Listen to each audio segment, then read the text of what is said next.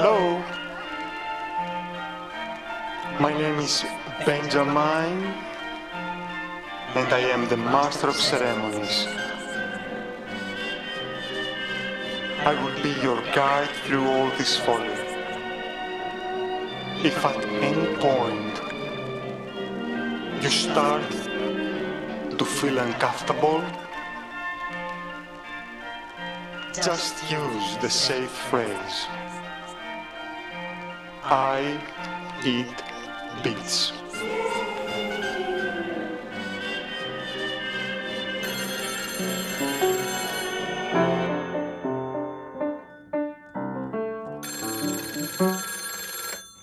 Hello. Hi. How's it going? Yeah, come on over. Yeah, I have a couple things I should do. I have a couple things I need to do, but yeah, come on over. Sounds good. Great.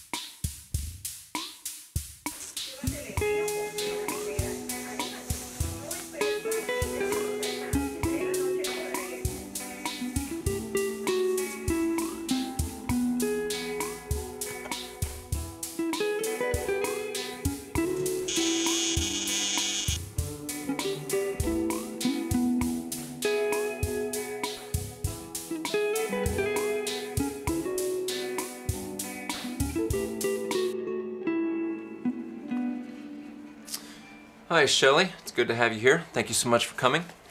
I really appreciate you taking the time. I've been a fan of your work for a while now. I want to talk first a little bit about the show you had last week. You're a Brooklyn artist. You show mostly in Brooklyn. Can you tell us a little bit what it's like working and showing your work around here? Yeah, sure, definitely. I have actually heard a fair amount about Berlin. I've never been, but I think from what I hear, they'd be very receptive to your type of work. Yeah, well, that's interesting. Yeah, I mean, how do you feel about the internet as a medium, as not just a tool anymore? It's not. I think the internet has brought itself to the table in a way that, you know, the same way that photography and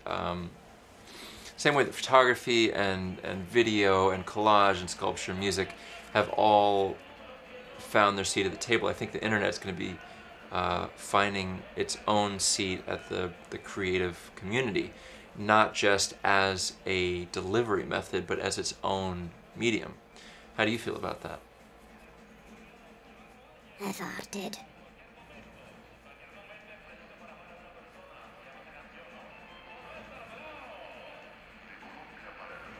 Well, that's all the time we have. Thank you so much for coming by. It's always great to see you. Really appreciate you taking the time. Good luck with the tour, and I think we're going to head over, get a word from our sponsors. Before we do, we have a little dialogue on politics, so let's enjoy that. Oh, is it time? Yeah, it's that time again. Here Hit we it, go. Steve.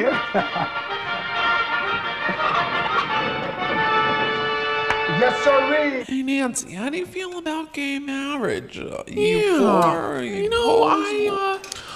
I think, Oh, this tomato. well, I guess everyone should just do what makes them happy. That's our show. Have a good day, and we'll see you tomorrow. Metroplex News, a summary of news, weather, and community activities. Join us each weekday at 11:30 for Channel 11's Metroplex News.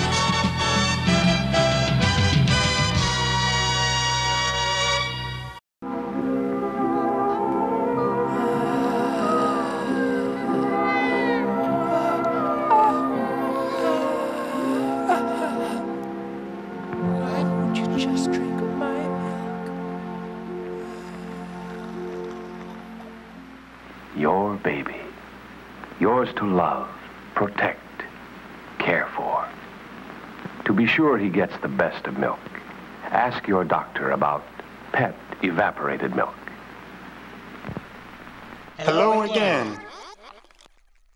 Are you enjoying yourself? I just wanted to pop in and see how everything is going. How about we head over and watch some story time? Tonight's story is Where the Wild Things Are.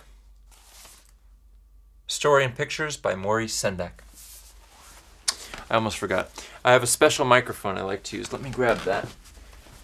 It's a microphone that I feel helps me to capture the subtle nuances, the details really, that I like to convey. Here we go.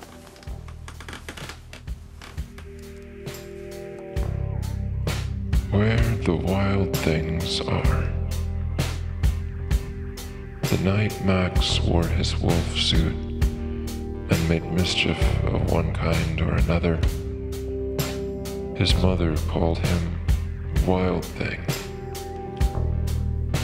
Max said, "You have no hold on me, dear one."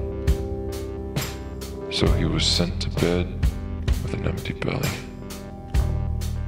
That night in Max's room, a great tempest blew and blew. The walls shifted and the clouds came down from above. It was then that Max realized he might be about to witness his own death. All his friends appeared before him, and flowers fell from the sky. What knee-bent plea to God might save his imperfect soul? He stripped the clothes from his youthful body and pushed his nails deep into his own flesh. Renounce me, for I see now that I am not worthy of the earth upon which I stand. My selfish consumption will only lead to the death of us all.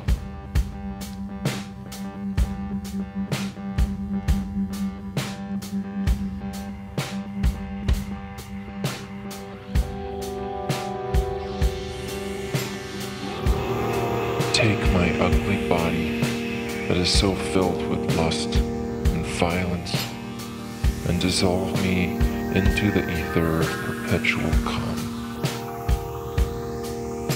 The life force around Max heard his plea and proceeded to break apart all space and time. Each atomic particle surrounding Max's body shifted slightly apart to absorb the contents of his now worthless body. A great heat incinerated all that he was, and in an instant, Max was gone. All that was left was an empty room and a mother shuffling pots downstairs. Balance and order had been restored, and the night was once again clear and deep. Only the faint song of the evening nightingales could be heard as they began to sing a new tune.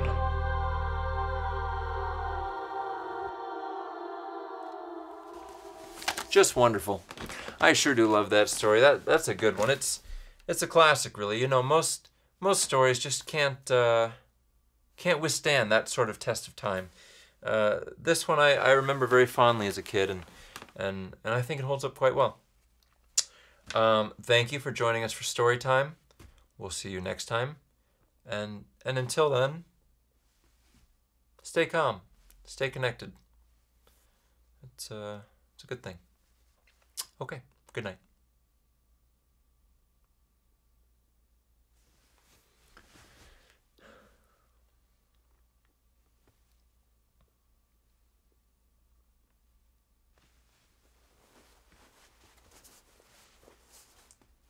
Hello, Mr. Wiggles. Shaking.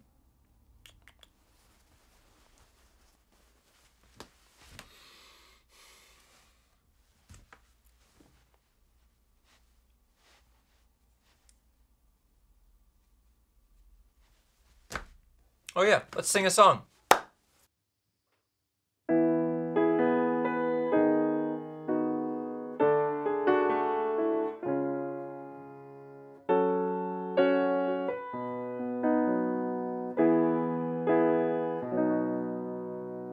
I have killed already, but I am not to blame. Did it for the fame and the glory. People write me letters, hoping for a chance. They'd like to see me dance. They want to see my underpants thrown up onto the roof of the place I went to middle school. Now that's a mean thing to do. What's this mess I've left behind? Mud and turpentine, shedding blood, not really beats. Life has killed too many, but I am not afraid. We all want to get laid. It's common sense. People say I'm stupid, but life's an easy game. We all look the same, except for in the movies where everyone is beautiful. I don't know if I'm beautiful. I sure hope that I'm beautiful. What's this mess I've left behind? Mud and turpentine, shedding blood, but not really. I just eat a lot of beans. What's this mess I've left behind? Mud and turpentine, shedding blood, not really. I eat a lot of beans.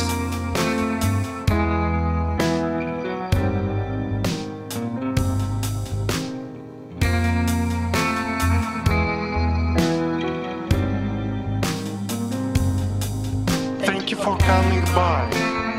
It was lovely spending time with you. Until next time.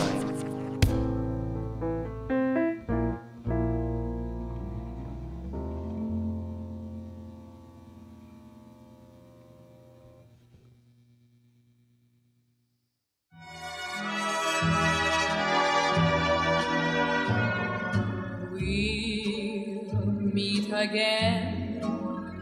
Don't know where, don't know when, but I know we